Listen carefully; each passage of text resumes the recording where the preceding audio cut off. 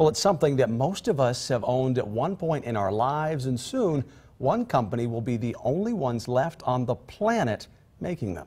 A visit to National Audio Company in Springfield, Missouri is a trip through the past and into the future. They're making cassette tapes, cranking out thousands every day. Most of their equipment was built in the 60s and 70s, their newest built in the 90s. Wow, but as you quickly learn, their product is unlike the aged equipment they're using to make it.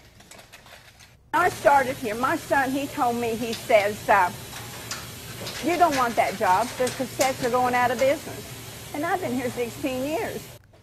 Well, Gaelic says they're working with small bands that you've probably never heard of, but also big companies for films and shows that you know well, which may explain who's buying all of those tapes. The National Audio Company says they've seen a 20% increase in cassette sales every year since 2009. And yes, you can still purchase brand new cassette players on sites like eBay and Amazon. I came across a Hootie and the Blowfish tape. Oh, yeah? Yeah, so, you know, they're still out there They around, are but popular too. Hard to find a way to play them, I think. Exactly.